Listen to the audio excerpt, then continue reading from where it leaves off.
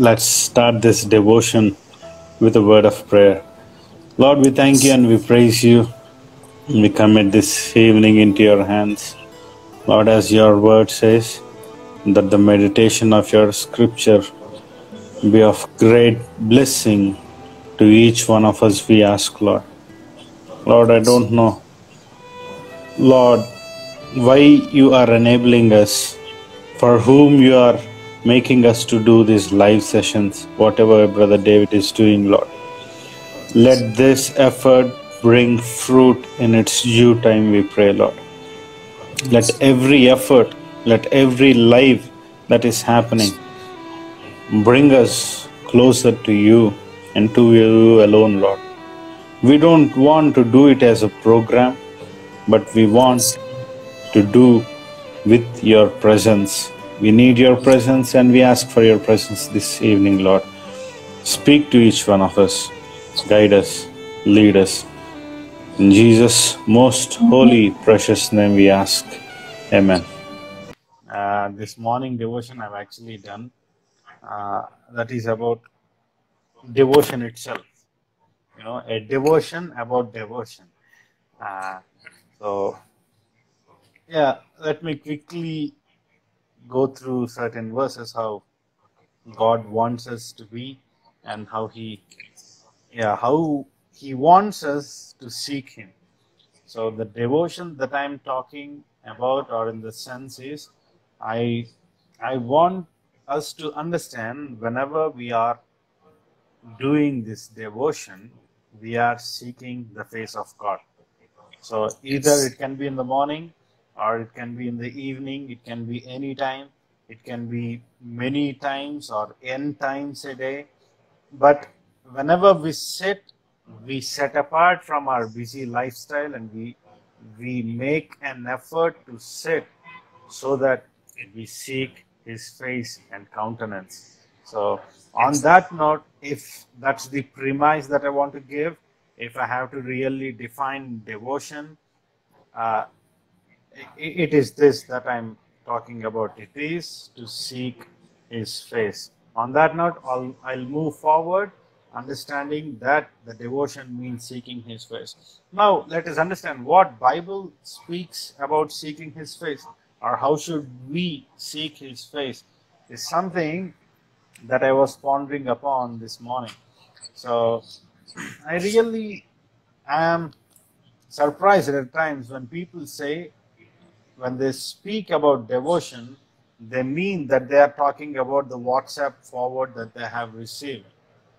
But yeah, or the book that they refer. It can be Our Daily Bread, and or it can be some Streams in the Desert is one book that everyone, almost everyone reads, and there are many devotionals. So I want us to understand the difference between devotion and a devotional. So it's not that you go read over your WhatsApp, or maybe in the Bible readers group, or in whichever group you might have been in. It's not something that you read and understand about God, but it is about seeking the face of God in itself. It's not about God, but it is seeking the face of God in itself. When I'm talking about the face of God, I mean two things. It is about the nature of God and the characteristics of God. So we should always be, you know, aware of these two things: the nature of God and the characteristics of God. So, when I speak about the devotion, I don't mean the WhatsApp forward or the 5 minute snippets that many pastors are making. Those are all really a blessing personally to me. I've listened to the first devotion. I still remember when one pastor in Bangalore started making 2 minute snippets back in 2009. So that 2009 2010, so that's the time where we used to log on to the website with the very limited speed that we had, and we used to hear to that 2 minutes podcast. So it was very encouraging back then. Later, I don't know, somehow in this advancement of technologies, I feel that we are very much being satisfied with what we read about God than what we really know about God. So it's very important in our lives to seek His face. So let's turn to the few, maybe I think brother has those slides. He can also Yeah, brother. project that. I'll quickly share three views. So what does Bible say about seeking? It says to seek Him with all your heart. We should learn to see God. Whenever you sit and start meditating, you and I must learn to seek Him wholeheartedly. When we seek Him, we should do so wholeheartedly because He is worthy of our wholeheartedness, or He is worthy of our full attention. I've seen many people are just going through, I don't know, as you have joined, many of you have joined. I don't know if you still got, if this is your devotion, if you consider this evening time as your devotion and you are being blessed by this devotion from this channel. I don't know how many of you just ignore all the calls and all the texts that you receive, yeah, and just press a home button and take a call, and yeah, we can listen it afterwards. That's what happens many a time when we start doing our devotion. There is, as I was mentioning the other day, the temptation today is coming very quietly. It can be just a red dot at the bottom of your screen in the form of notification, or just a ting ting sound that enables you to distract from what you are seeking in the morning. So I encourage everyone to have, as someone has commented also, with all your heart, with all your soul, and with all your strength, and also your mind, and also your potential. That is how you and I must seek Him. That's what Jeremiah 29:13 says. You will seek me. And what's the next word that says? It says that, and find me when you seek me with all your heart. It's so beautiful, my dear friend. I can't really express, and I can just limit my words will be limited when I start explaining when we seek the presence of God. It's not a mere experience that we have, but every time we sit to hear the voice of God, we will be moved in our hearts. I'm sure to say, my dear friend, when you sit to seek Him with all your heart, He will he will definitely be found to you. It is no secret. It is no secret. But as Isaiah 59:1 also suggests, that it is our sins at times, maybe our preconceived notions about the situations, which will stop us from seeking Him with all our heart. Seeking Him, it must be seeking Him with all our heart, or it should not be called as seeking Him at all. Either we must seek Him with all our hearts, but what's the beauty about God? Though we seek Him with all our hearts or not, He still understands, and He still says, "Come on, child, come, walk to me. You will find me. You give your everything. You give your burden to me. You give your pressure. You give your tensions, and whatever you are facing in your life, give it to me. I am going to take care of it." That's the beauty of this God that we serve, my dear friend. So in this time, I want to encourage you to seek Him with all your heart. And that's what the psalmist also says in Psalm 27. He says, right, that's the later verse that I've put there. My heart says of you, seek His face. Lord, your face I will seek. This is where we have to actually maybe stop what we are saying, and we have to start thinking, Lord, my heart says that I have to seek your face. And then says, Lord, as my heart is saying I should seek your face, Lord, let me seek your face.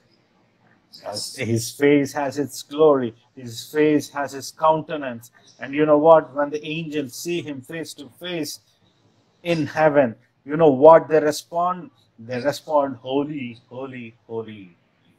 Seeing Yes. him. When they see him face to face, their heart is there, their spirit is there, they are in its complete form there. And when they see him, they say, they respond in his majesty. So I just want to check our hearts. I just want us to check our hearts. Am I seeking? I just want to start it with myself. I am not preaching to you. I am just seeking my own heart. Am I seeking the Lord with all Yes. my heart? Yes. I need to seek the Lord. As you are watching this live, I encourage you to speak this, Lord. I want to seek your face, Lord. Yes, Lord. Wholeheartedly. Wholeheartedly. My dear friend, I encourage you to pray while you're watching this live. If God starts speaking to you right now, right there, kneel, and God is Yes. definitely going to help you. Oh, our Yes. God, our God is such a great God. I still remember one boy once said to me, Anna, Anna, I'm still having those negative thoughts in my mind. I'm still having those, that fornicatory and thoughts about this girl in my mind. I'm unable to overcome them. Then, you know what happened? I told him the previous Sunday, Tami, you do one thing. Whenever you are having this thought, no matter where you are, you just kneel down and start praying. And two couple of days later, we went to this pani puri vendor, and we've started eating pani puri there. And you know what happened? All of a sudden, while he was while his cup is being filled with the pani puri, he kept that bowl aside and he started kneeling there and started asking our Lord, I need victory. You know, I was really surprised. Why was I surprised? It's easy to say, but it's very difficult. It's totally another thing to practice what we say. I don't Yes. want to be a person who just collects everything from Bible cross-referential or pericopal, some theology for or that theology, but I want to experience what I'm preaching to you, my dear friend. When that boy knelt down and started praying, Lord, I need your help to overcome. I am moved, my dear friend. I was literally moved to tears. I don't know what that boy prayed. I started crying there itself. Lord, I didn't seek you like this. I didn't seek you like this. That's the encouragement that we find when we read many books or when we see challenging people like that. My dear friend, it Yes. is on our side to seek Him wholeheartedly. And when we seek Him wholeheartedly, we must remember He is the rewarder of those who diligently seek Him. On that note, we'll come to the next slide, that is, seek Him diligently. No, God doesn't deserve anything less than all our effort. It must be all our effort. I repeat, it must be our total effort to seek Him diligently. Yes. It must be 100% or it is of no percent. But I'm telling you, on the other side, he still understands. He still is able to. He's able to, see our situations and can relate. And he always says that, "Come to me, all you that heavy laden, I will give you rest." Is there Yes. is there greater hope than all that we are hearing amidst of the COVID-19 crisis and also the gas leakage that we've heard this morning? Though these Yes. things move us, we still seek His face for the Yes. salvation of our country. You Yes. know what? That's what Daniel prayed, right? He said, "Lord, Yes.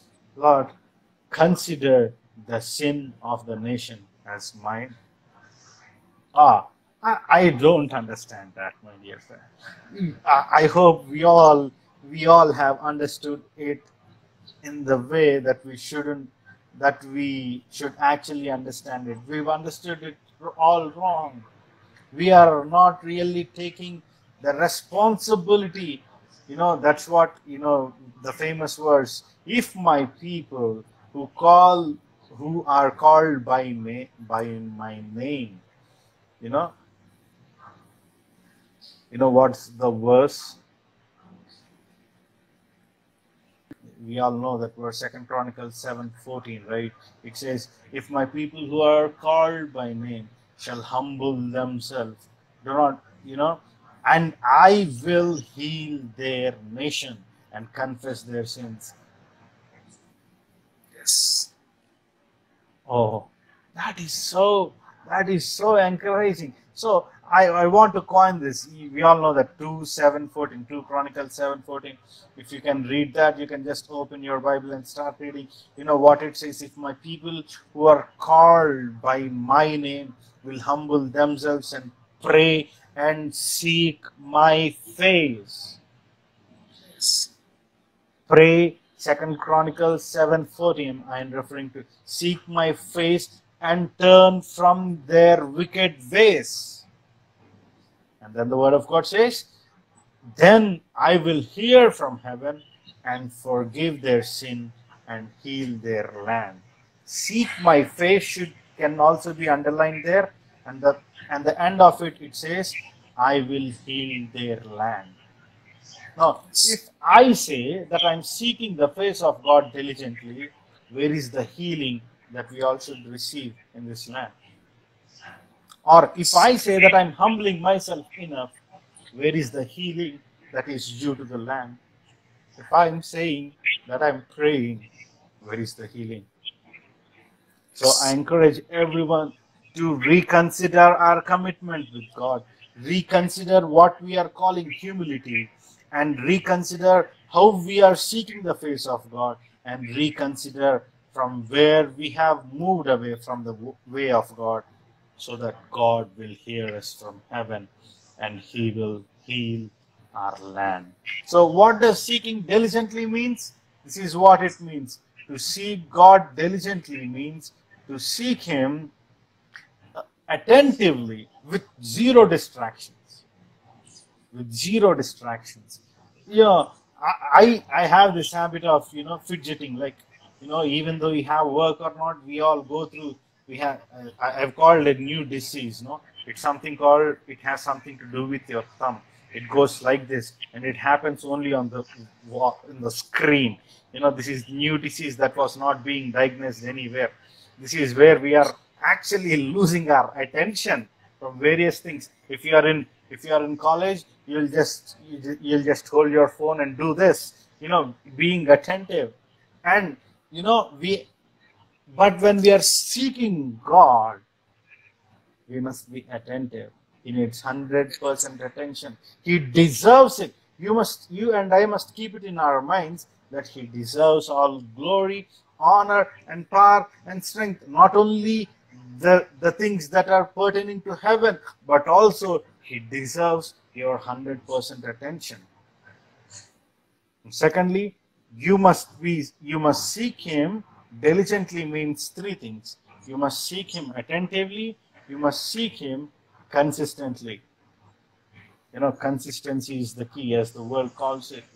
But seeking His face consistently will renew our mind, will change our heart, and will change what we like, and will be changed how we treat people, and will also be changed how we judge people. Many people these days tell me, Anna, I'm not able to forgive that person. Anna, I'm not able to get rid of these negative thoughts that are coming into my mind against someone. Let me encourage you. Let your devotion be consistent. Let your devotion be attentive. Yes. I don't know what was the last time you held your pen and started jotting down all things that you should actually overcome in your life. It's always good to do homework. That is how a diligent that is what a diligent student does. I still remember when I'm doing my engineering, I still remember I used to make a mark of what all topics I have covered. But we hardly see ourselves doing it with respective to God. Who needs more attention? Our God needs more attention than what we give to our academics, right? He Yes. needs our attention, or we should seek Him attentively. We should seek Him consistently. And thirdly, we should also seek Him persistently. Yes. Persistence. Oh, I don't, I don't think that our prayers can actually move God and turn the situation upside down. But when we are persistent in seeking His face, I love what God speaks about Moses in Exodus chapter 33. You know what God speaks about Moses? And Lord said to Moses, Exodus chapter 33 verse 17. I repeat, Exodus chapter 33 verse 17. And here it says, I will do the very thing you have asked, because I'm pleased with you and I know you by name. Oh, my dear friend, if Yes. God could testify something like this about Moses, I just want to check as I'm seeking Him. Lord, what would you say about me? Lord, can you say that I am good and faithful servant? Lord, can you tell me that I am a good steward in all that in all the work that you allotted me? Lord, can you testify about me that I am faithful? My dear friend, persistence, persistence in seeking Him will change you from your limited understanding into a widened understanding. Yes. You will see things differently. You will understand people differently. You will be the salt of the world and also the light that was set on the mountain top, on the hilltop. We will be a blessing when we diligently seek Him. I don't know what commitments you have. I don't know what difficulty you might be going through, but I want to encourage you, seek Him now. Now, as you are watching this live, pray this prayer, Lord, I will seek you. I have set the Lord always before me, because He is at my right hand. I shall not be moved, says the psalmist. Oh, I want to set you right before me, Lord. My screen time is more than my seeking time, Lord. Is it not true, my dear friend? I'm not comparing these two things. It would be very funny if I start comparing the usage of our mobile device and also the time that we spend in prayer. But it's very funny that we give more priority to the screen than to the face of God. So, to diligently seek Him, we should understand that we are seeking Him attentively and consistently and persistently. No matter what happens, I still follow. Yes. No, that's what the song says. I have decided to follow To Jesus. follow. That shows the attentiveness and the consistency and the persistence in following Christ. Yes. That I want, my dear friend. That I want you to have this evening. I want you to have that real devotion coming out of your heart, that cry really coming out of your heart and saying, Lord, I set you before my eyes. I want you more than anything in my life right now. Right now, Lord, be it unto me now, Lord, not tomorrow, Lord. I've enough procrastinated things.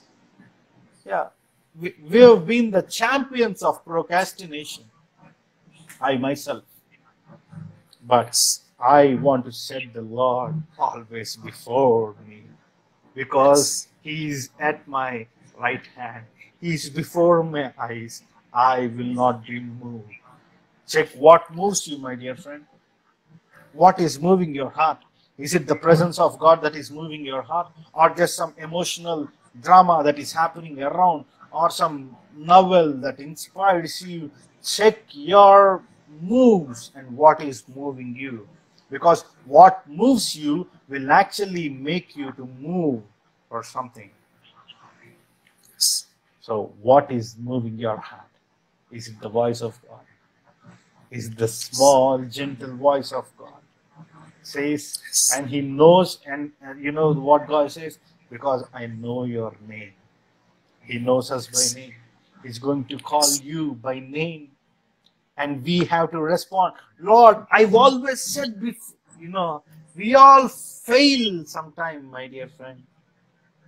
Let not failure discourage you. And the enemy comes to you and says, that's it, Bhaiya. You just pack up your clothes and goes. Enough, enough. You failed enough. But Jesus never closed the door. He has never shut the door on our face, even when we fail. Yes. Because He did not shut the door.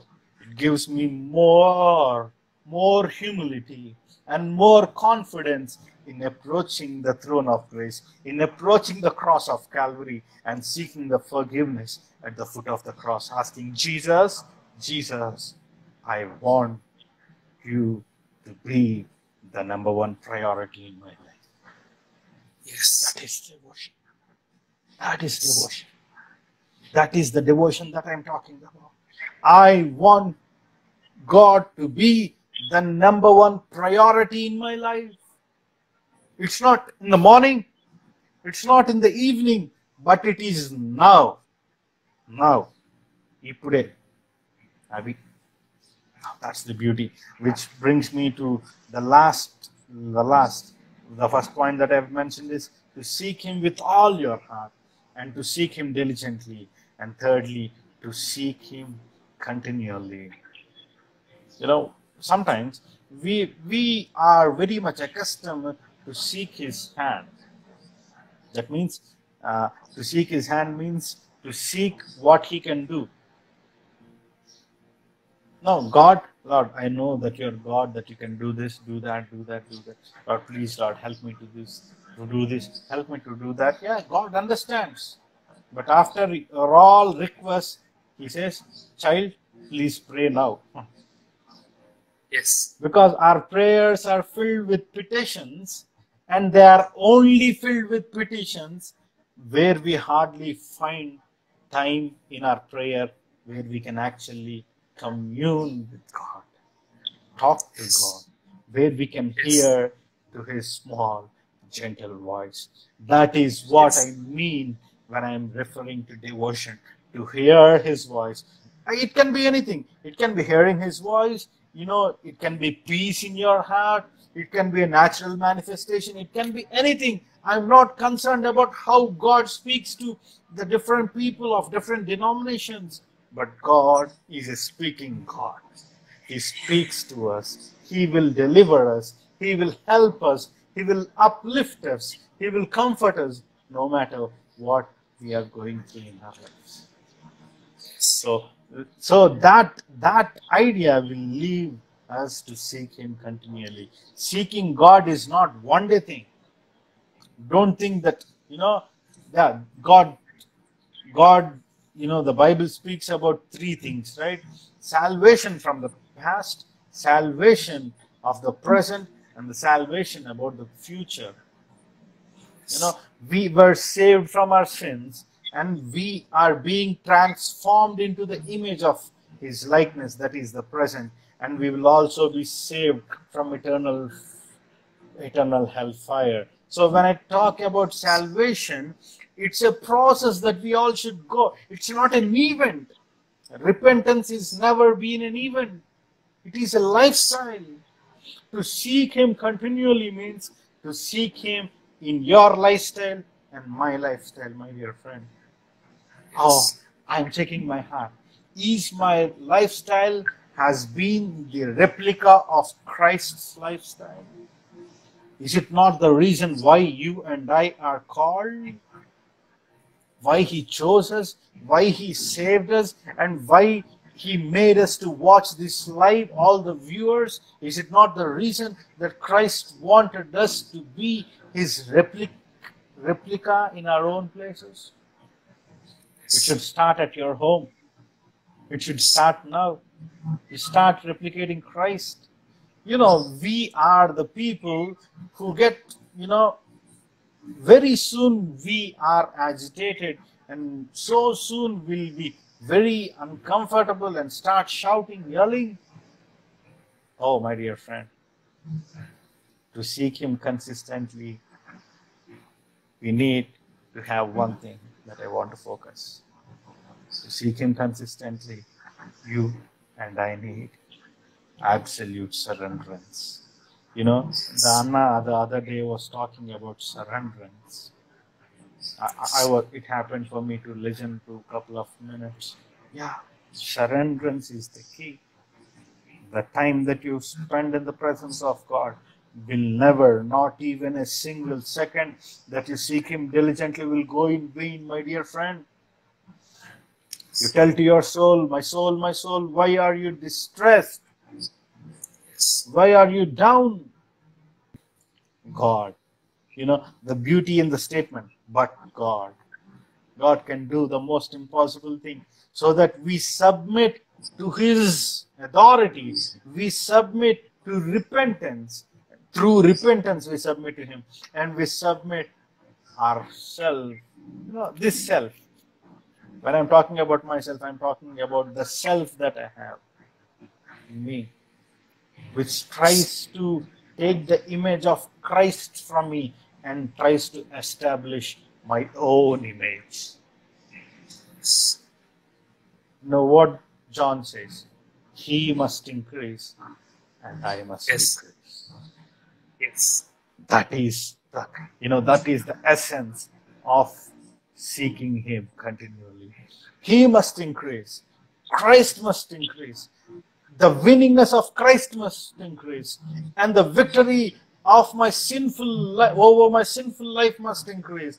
And I, myself, my notions, the things that contradict me at the foot of the cross must decrease. If that is our heart cry, that is when we can fix our hearts on him. It doesn't happen like this. It doesn't happen the moment you are baptized, but we will be transformed into his image by day after day, day by day. That is when we'll actually move from glory to glory to glory to glory, my dear son. I'm just preaching you, but I'm just thinking about myself. Have I set the Lord always before me so that I can seek him? I don't know how many of you are going to pray right after this life, but I encourage you to pray right now, as you are. Let us ask God, Lord, teach me to seek your face. Yes, my dear friend, as you are listening to this, we want to give you a couple of minutes of time. I just finished it before so that you and I can seek him right now. Lord, please, Lord, help me. I need your strength to seek you. Yes, my dear friend, wherever you are, you can just open your mouth. If you are in a place, have that act of surrenderance. Just kneel down, wherever you are, and say unto God, Lord, I surrender myself to you. Yes, Lord. This evening, right now, I want to set you right before me. And I want to ask you to help me, Lord. I want you more than anything. Lord, if my people who are called by name have humbled themselves and left the wicked ways and sought my face, seek my face diligently, I will answer from heaven and heal their land Lord, we claim this promise during the difficult time that we are going through. Teach us to humble ourselves afresh, Lord. Our attitude is not making us to humble ourselves, Lord. Even my attitudes, my behavioral things, and my preconceived ideas about my own spirituality, which is nothing but a stumbling block, Lord. Yes, Lord. Help me to overcome, Lord. Yes, Lord, we Father. commit every viewer who joined this evening, Lord. All those who have joined, Lord. Please, Lord, teach everyone, also the speak I am, Lord. I'm asking you to help me first, Lord, to Yes, seek Father. your face diligently, Yes, continuously, and without any hesitation, Lord. Wholeheartedly, diligently, continuously, Lord. Teach us and guide us. And the following prayer session, Lord, let that be filled with your spirit. And whoever prays, Lord, let your spirit hover upon them as we are going to pray for the current situation that we are going through. Teach us to seek your face diligently. And we ask all these things in most precious name of our Lord Jesus Christ. Amen.